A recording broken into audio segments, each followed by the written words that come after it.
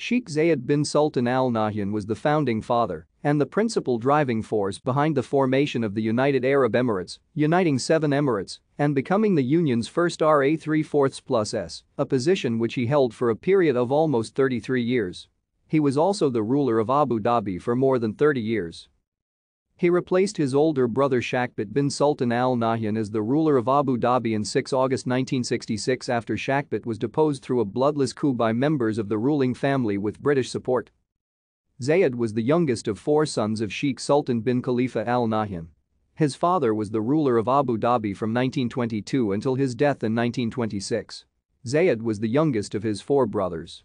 His eldest brother, Sheikh bin Sultan Al Nahyan, became ruler of Abu Dhabi after their uncle, Sakhr bin Zayed Al Nahyan. His mother was Sheikha Salama bint Budi. She extracted a promise from her sons not to use violence against each other, a promise which they kept. Thank you for watching. Like and subscribe if you would like to view more of our videos. Have a nice day.